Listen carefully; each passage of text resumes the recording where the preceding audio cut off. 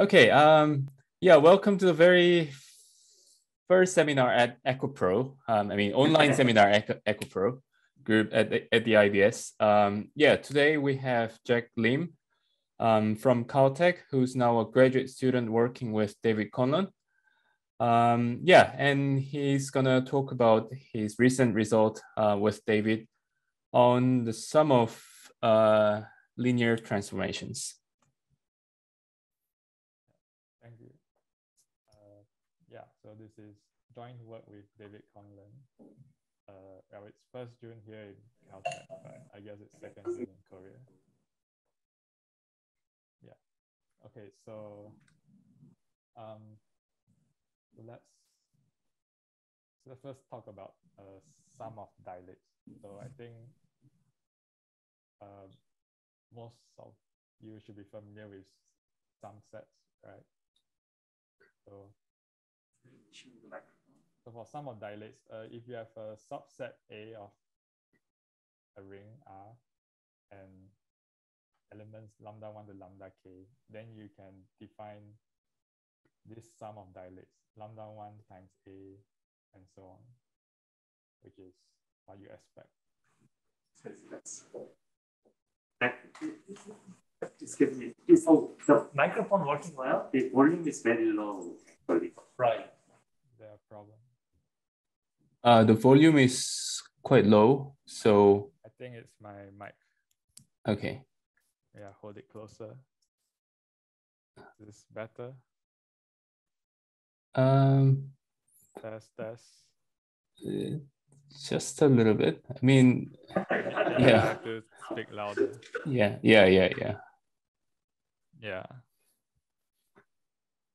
Okay, so this is the sum of dilates, and a natural question to ask is,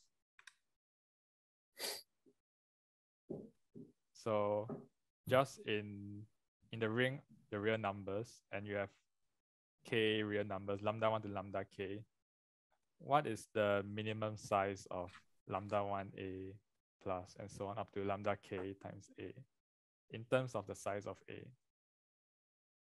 So the simplest example would be just a plus a, which we know to be at most twice of a minus 1.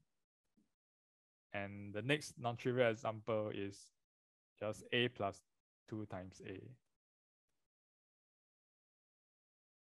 So,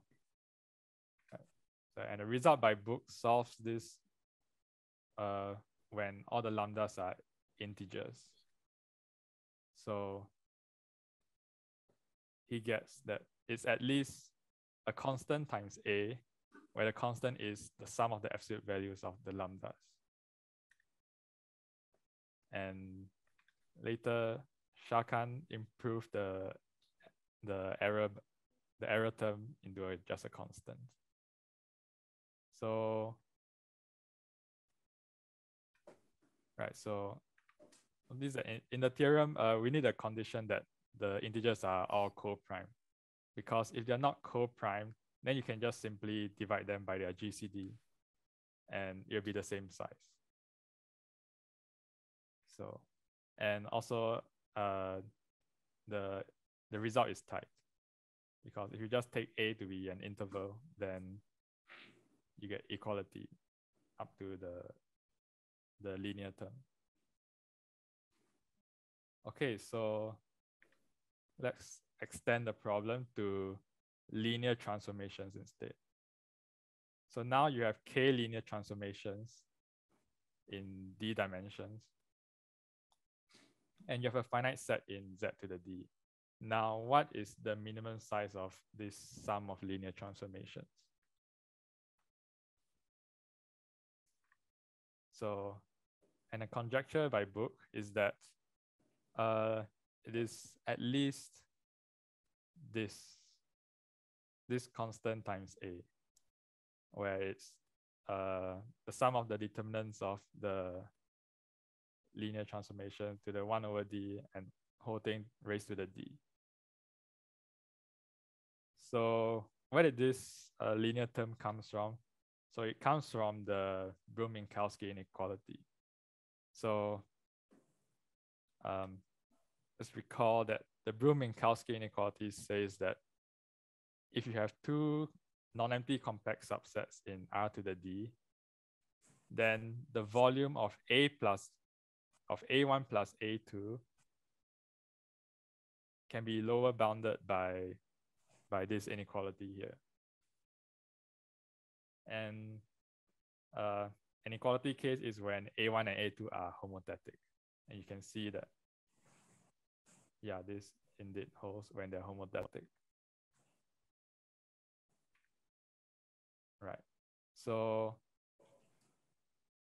now notice that if, back to the discrete problem, if you take A to be a convex set in R to the D intersected with the lattice grid,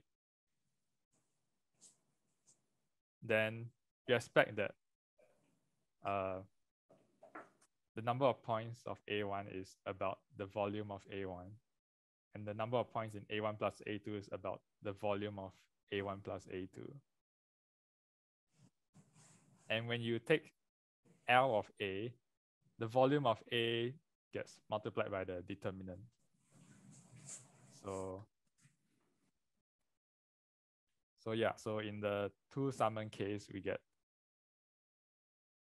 this result here. When A is a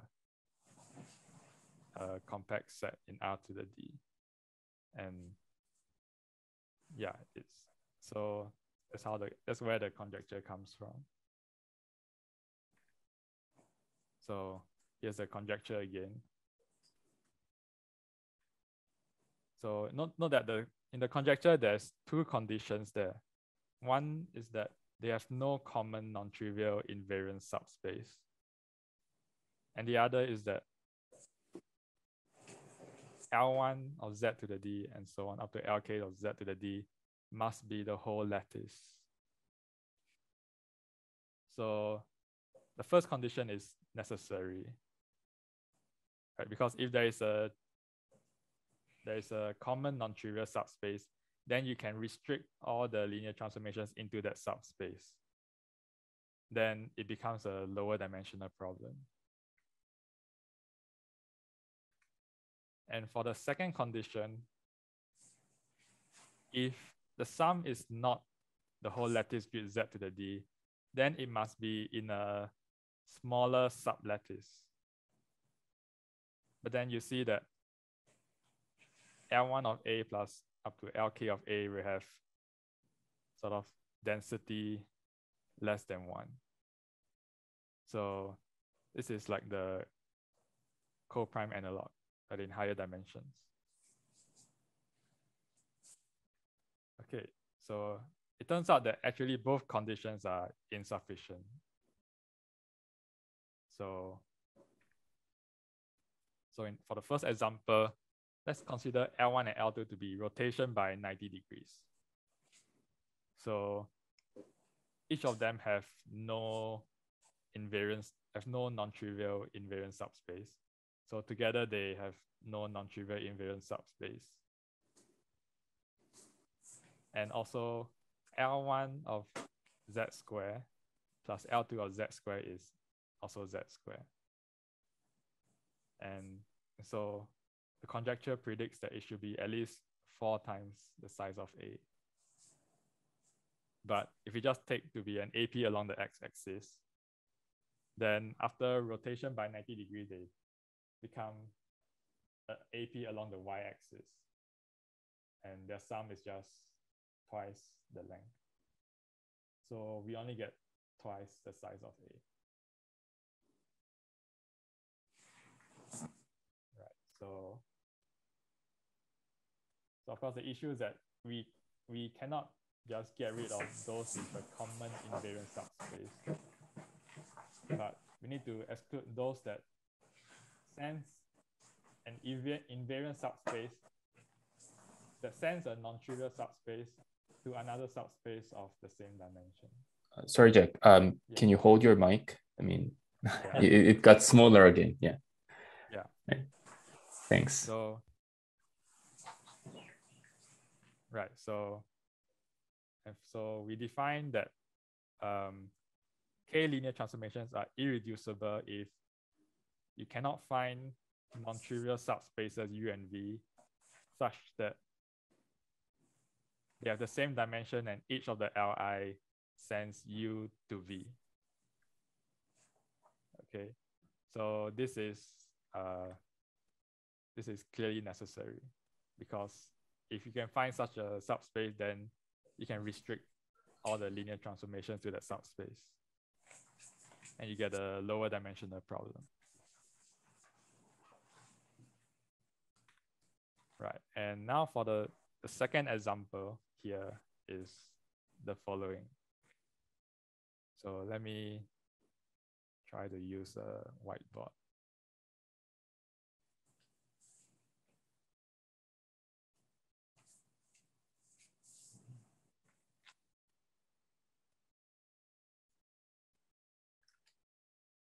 Right, so for the second example, we have L1 to be this, and L2 is this, but also multiplied by this, which is a rotation by 90 degrees. And we take A to be the following set. So basically the lattice square, but you scale it vertically by 2. So now we see that L1 of A will look like this, where now it's the lattice square, but you scale it horizontally and vertically by 2. And L2A is L1A, but rotated by 90 degrees. So it's the same set. And right now you can see that L1A plus L2 of A is this lattice grid, but now double in size. So it's roughly about 4 times of A, which is not what the conjecture predicts, because they both have determinant 2. So the conjecture predicts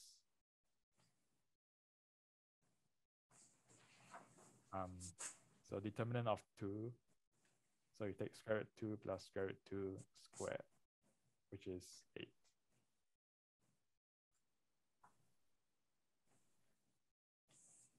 Did you write somewhere? I didn't see your handwriting over here. Oh,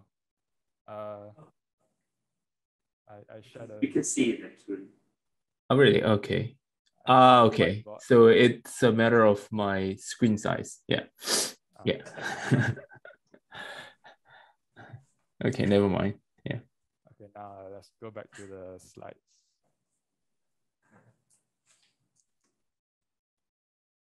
Yeah. Right. So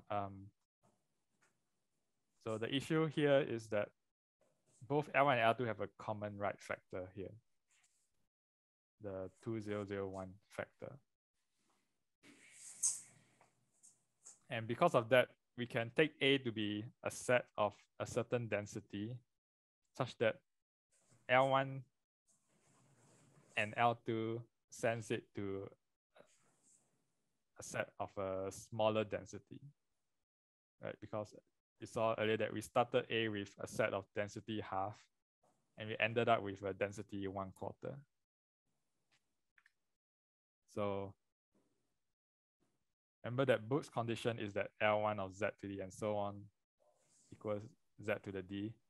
It's actually equivalent to the fact that L1 to Lk do not have a common left factor of determinant greater than 1.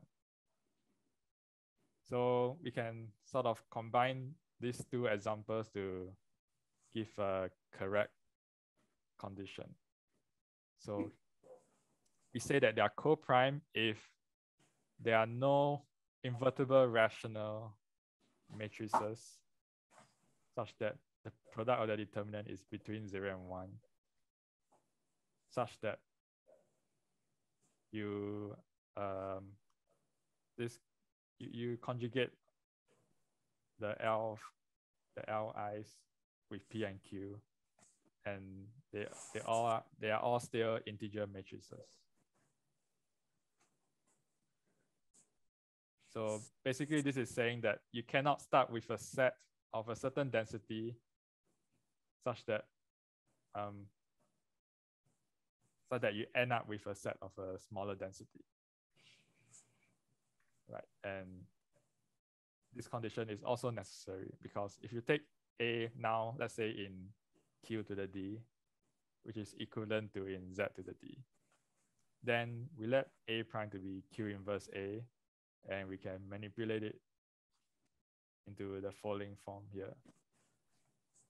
So we basically replace all the Li's with P, Li, Q, and they all have smaller determinants. Right. So now we modify the conjecture to the following, where now our conditions are that they are irreducible and co-prime. And what we prove is that it's true for the two-summand case. And our error term is of the form A to the power of 1 minus delta for some positive delta.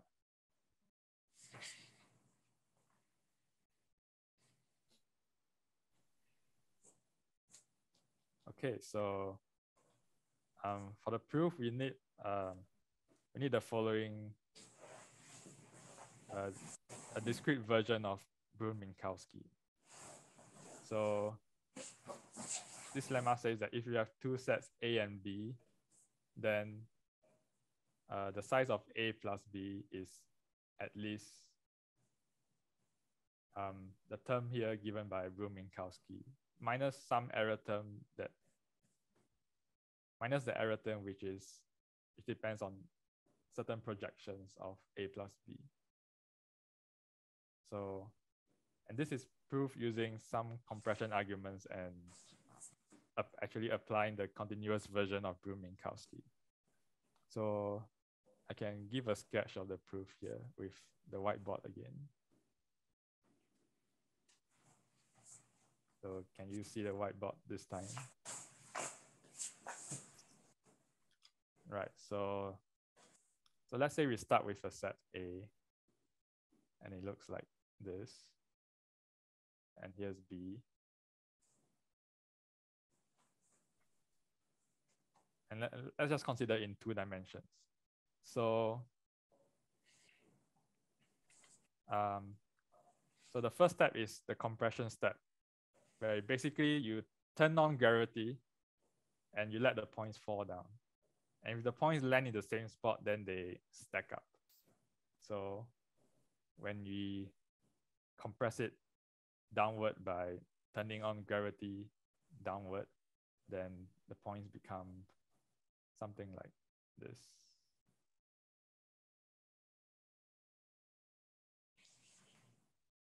And for B, it becomes like this.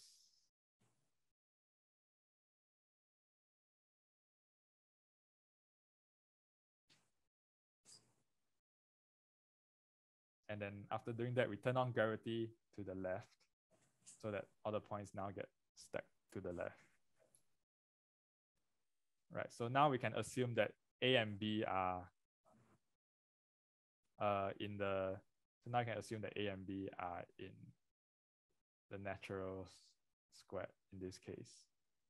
And they have to form like a staircase pattern. Oh, by the way, the compression doesn't increase the size of A plus B. That's why we can do that. So now that they are in n square, we consider for each point we draw a box like this.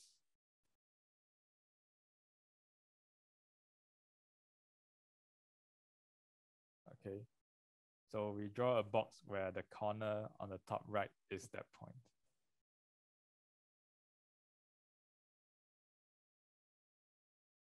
And now the point set A plus B, in this case, it should look like this.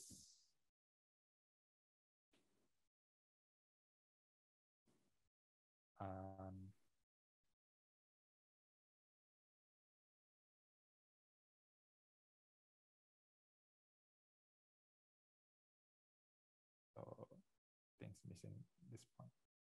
Yeah, I think it looks like this. But if you look at the sum in terms of the solid formed by the boxes, we should get the following.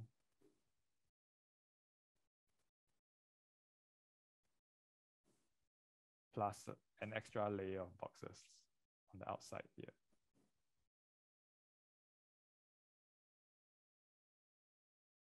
And so we can apply the Bukh-Minkowski to give a lower bound for the volume of this set here.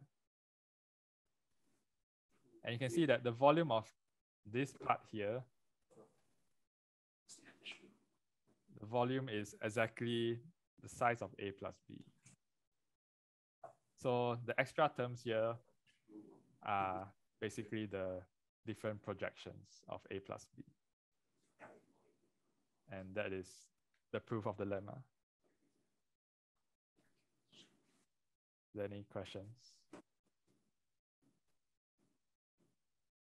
Okay, so let's go back to the slides.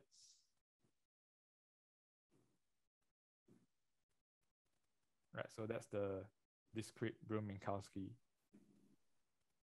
So now let's try to prove the main theorem again. But we just consider the case A plus LA, because it's easier to explain. So now the irreducible and co-prime condition is just basically now L not having a non-trivial invariant subspace. So in other words, it has to be invertible over Q.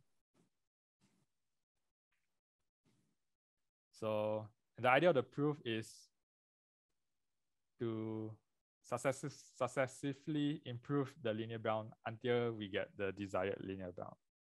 And the way we do that, I'll explain later. So an important observation here is that L of Z to the D is a sublattice. And the index of this sublattice is the determinant. Right, so the way we improve the linear bound is by this so-called bootstrapping lemma. So suppose we have managed to prove up to this term here, which is the desired bound minus some alpha. Okay.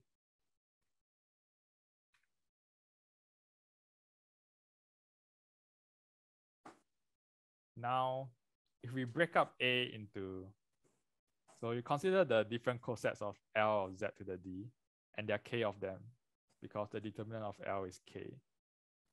And you break up A into K parts by intersecting with these cosets.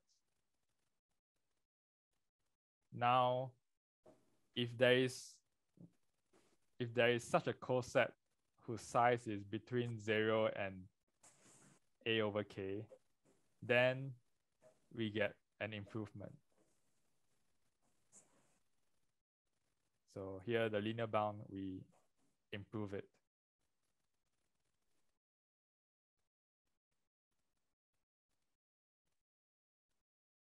Okay, so and the way we improve the linear bound is,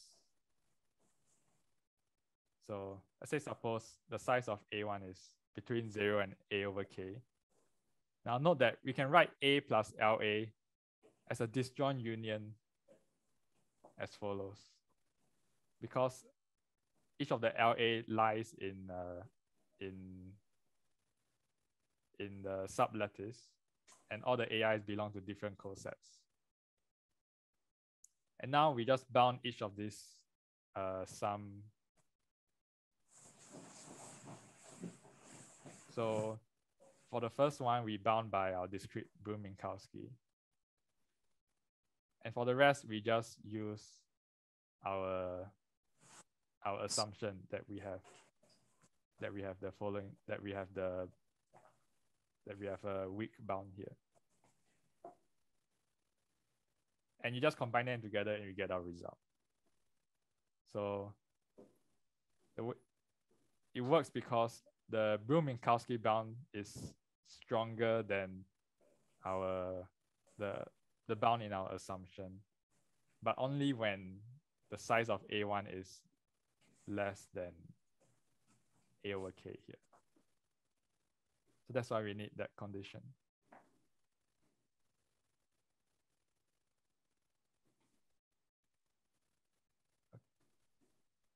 Right, but but the bootstrap lemma is not enough to just keep improving the bound until we get what we want, because it is possible that there is no such subset that is between 0 and A over K.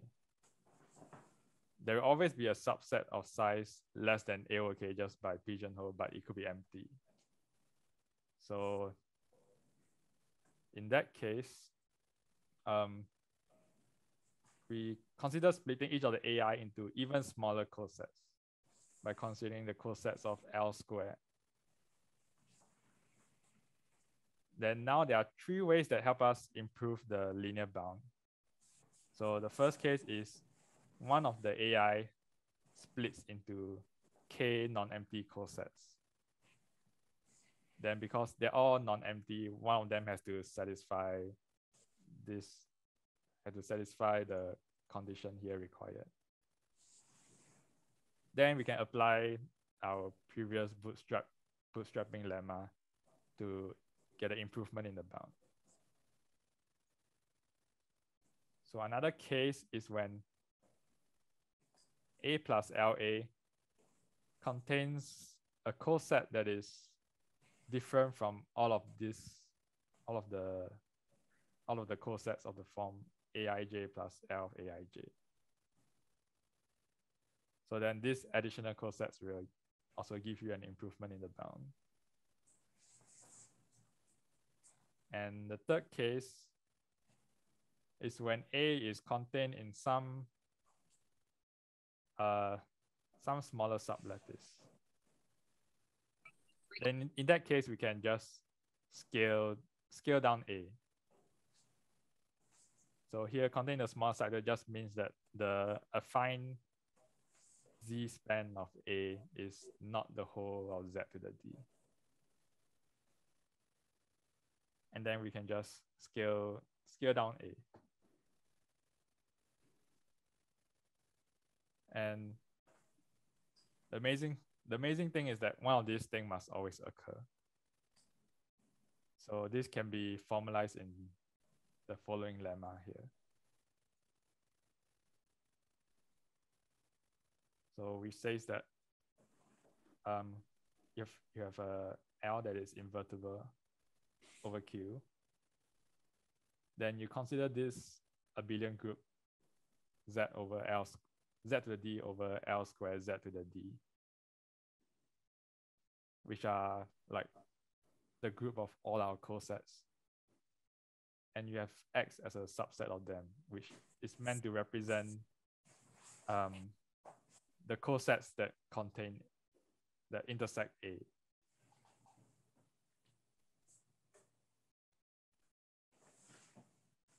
Then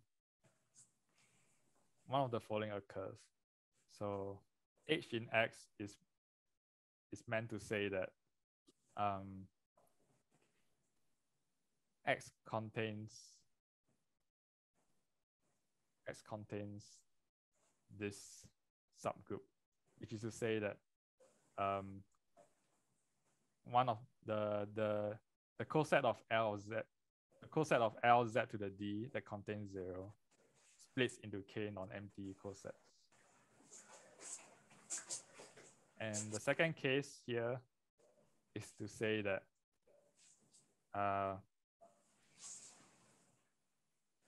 A plus LA contains a coset that is different from all of A. And the third case is saying that it does not generate G, so we can sort of shrink down A.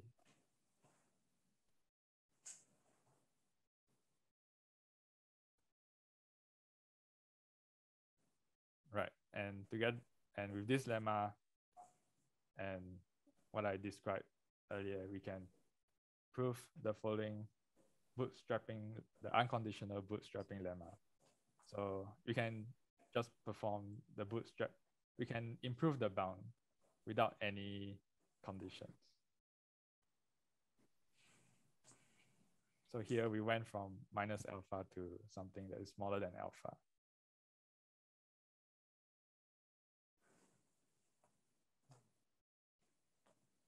Right, so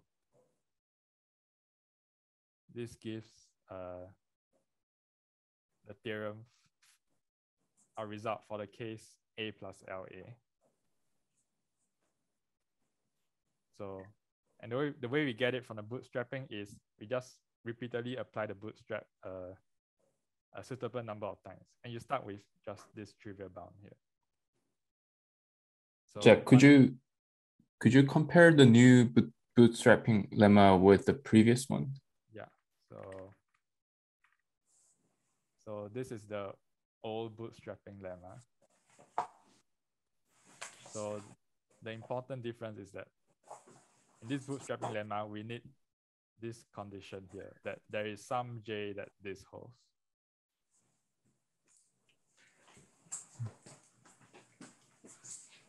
And for the unconditional bootstrapping,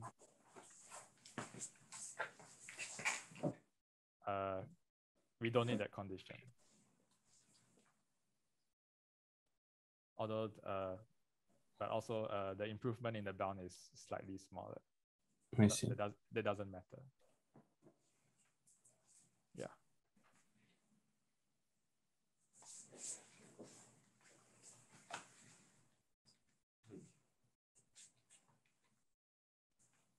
Okay. So, right. So in order to get the full linear term here, we apply the bootstrapping a suitable number of times so that the error, so that we can get arbitrarily close to this, and the error term can be absorbed in the error term of the linear term can be absorbed into the overall error term.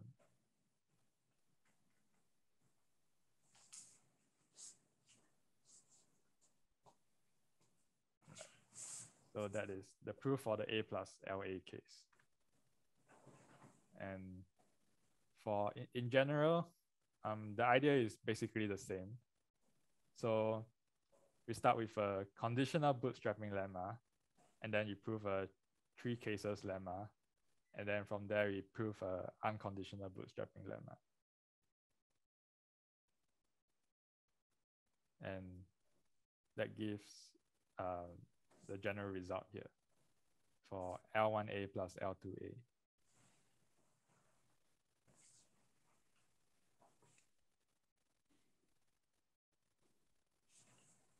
So one thing to note is that this linear term is actually not optimal.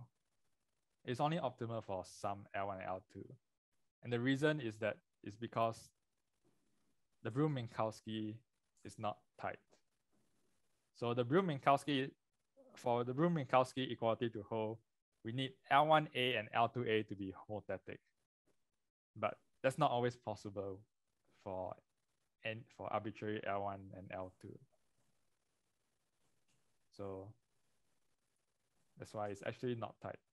So in order to get a tight bound, we need to define this constant here. So given a linear operator, you can define h of L to be the product of 1 plus the absolute value of all its eigenvalues. Then a theorem by Krachun and Petrov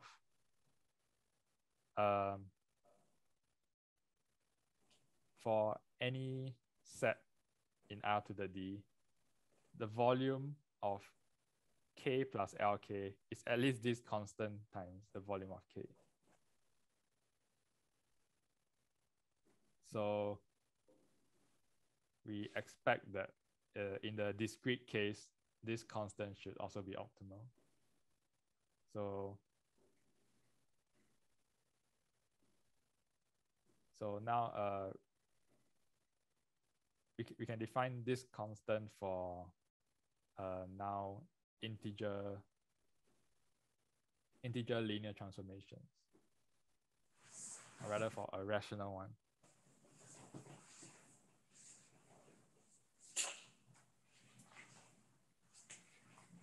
So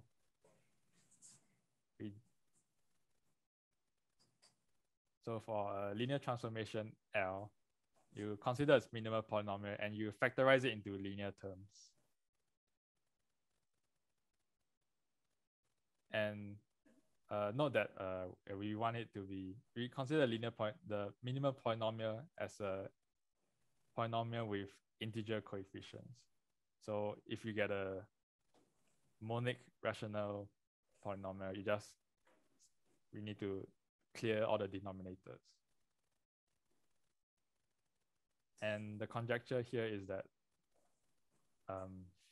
for L1 and L2 of A, that this should be the optimal bound.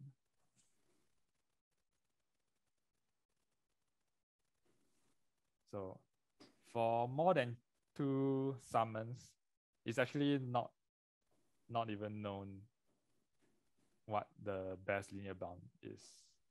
Rather, there's not even a good reasonable guess for what the best linear bound should be.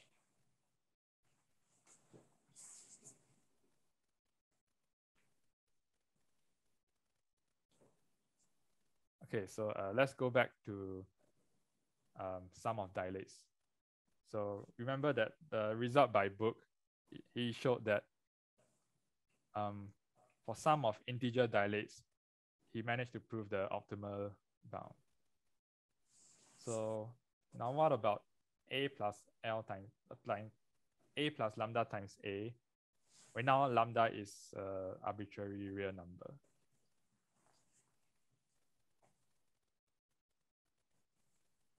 So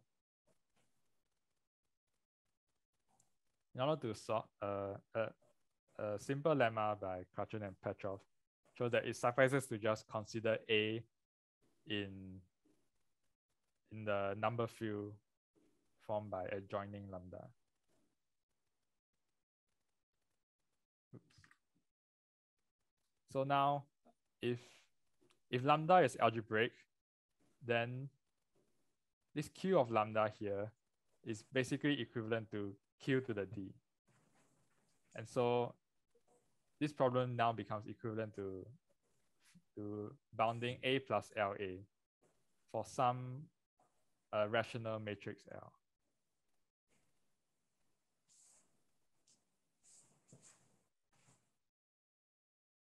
Right, so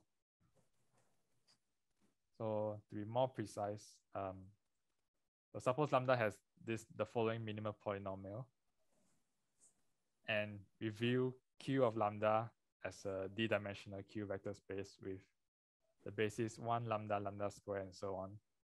Then multiplication by lambda is given by this linear transformation. And now the problem is now equivalent to bounding A plus LA for this L. So, but this L is still a rational, has rational coefficients. So we just clear the denominators to make it integer. So to do that, we let B be the integer that clears all the denominators of the minimal polynomial. And then we let L1 and L2 be these two matrices, which are integer matrices. So now the problem becomes equivalent to bounding L1b plus L2b. So now we just apply our theorem that we got earlier. But before we do that, we need to first show that this L1 and L2 are irreducible and co-prime. So just based on the definitions alone, it's not clear. It's not clear that, how how do you even decide whether two transformations are irreducible or co-prime? But in the two-summand case, there's actually a very simple classification. Right, so firstly, for irreducibility, two matrices are irreducible if and only if the characteristic polynomial of P inverse Q is irreducible over the rationals. So in our specific case, the characteristic polynomial of L1 inverse L2 is exactly the minimal polynomial of lambda, which is irreducible. So, and for the co-prime condition, we have the following result. So if P and Q are irreducible,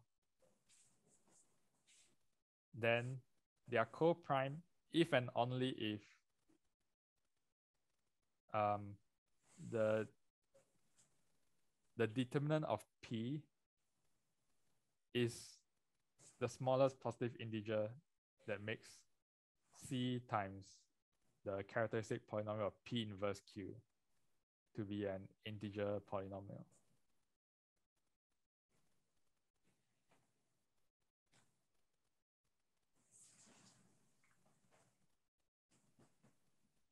So in our specific case, this holds because the determinant of L1 is B, which is chosen to be the smallest positive integer that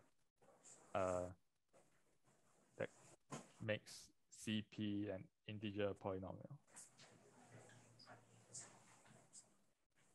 Right, and together we get the following result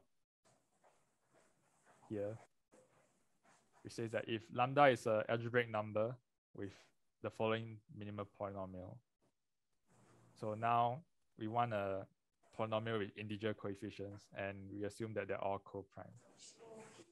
Then the size of A plus lambda times A is at least the following.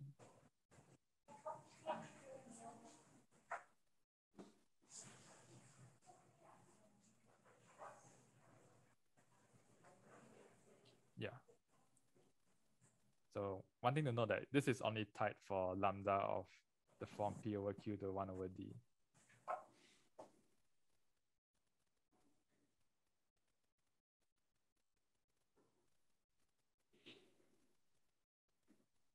Right, so it's near the end of the presentation. So some open problems are, so the first one is obviously the Bukh's original question for multiple summands.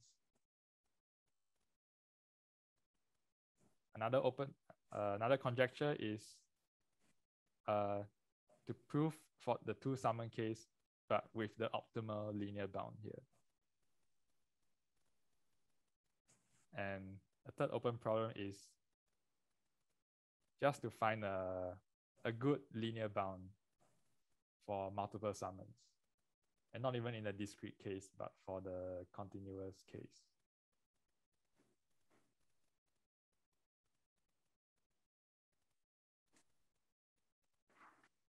Yeah, and that's all. Thank you for listening. Are there any questions? Yeah, do you have any questions? Yeah. No? Is there some kind of stability result where if some set achieves some bound close to the bound, then you have certain structure? So I think we can show that because we use the Bukh-Minkowski inequality, so probably the optimal for like an A that is close to the linear bound, we should have something like L1A and L2A has to be homothetic, I think. Well, actually,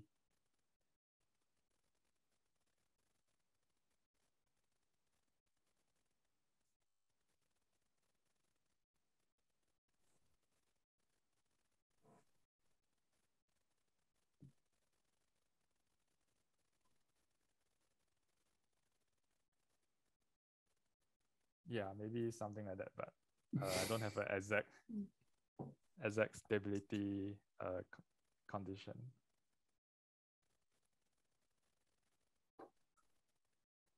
Do you have any other questions? May I ask a question? Yeah, sure. Can you please show the bootstrap lemma?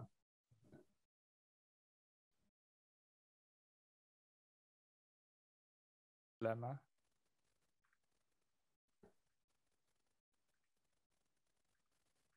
The last one. Sorry, which? The bootstrapping lemma, I think. Unconditional. The Bootstrapping lemma, yes. Yeah, this Yeah. one. So the reduced coefficient cannot be reached to the intended coefficient. So can we obtain the intended coefficient in finite step of unconditional bootstrapping lemma? No, we can't get it in a finite number of steps, because you see that each time this minus alpha becomes this constant times alpha. So it gets closer and closer to 0, but it never actually reaches 0. But then the coefficient of a to the 1 minus sigma 1 should be increased indefinitely. Yeah. This also, this error term here also increases. So I was a bit confused. Right. So like you're confused on how to get just this bound here. Yes. Right. So for our for the finite lemma to get this bound, this constant here is actually different. So we apply the bootstrapping lemma several times until we get something like 1 plus k to 1 over d to the d minus an epsilon times a, and then minus some constant a to the 1 minus sigma. And then we sort of collect these two together into epsilon a plus c times a times 1 minus sigma. And if you apply the bootstrapping lemma like a suitable number of times, we can make this epsilon here to be like about a to the negative delta, and this c here to be sort of a to the a different epsilon prime.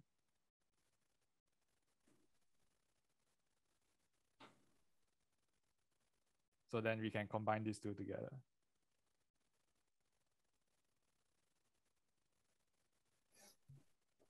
Thank you. Does that make sense? It was helpful. Thanks. So I have a question. I wonder how much of the proof can be saved to 3 summands. If, say, we know the continuous case, then the other part will go through. Right. So, well, we know the continuous case for the Bukh-Minkowski, but that doesn't actually give us the discrete version because of the way we apply the discrete Bukh-Minkowski. We actually need so we don't actually use the Bukh-Minkowski for like A plus LA, but we actually use it for in the A plus LA case, we use it for A1 plus L of A. So the continuous Bukh-Minkowski, the improved continuous bound here doesn't actually translate in the discrete manner, in the discrete version. So for the two-summand case, this method here doesn't work because it's hard to find, it's hard to get even just the conditional bootstrapping lemma, because in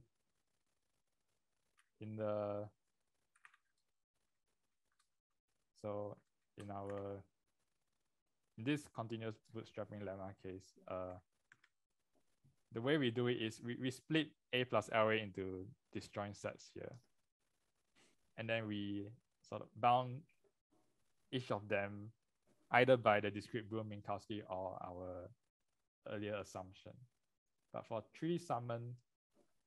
the two-summand case, there is no clear way to break it up into the following form. So in the two-summand case, we can bound like each of these by AK plus L of AK, right? But for the three-summand, we can't necessarily do that, because like if L1 plus L2 plus L3 is just 0, then L1A plus L2A plus L3A, we can't write it as a disjoint union of L1A prime plus L2A prime plus L3A prime for like over like different A primes, because they all have to contain 0.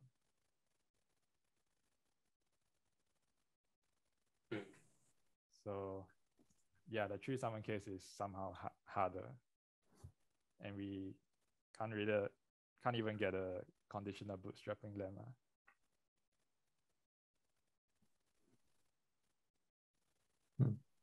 Okay, thanks. All right, any other questions? All right, yeah, if not, then let's thank Jeck again.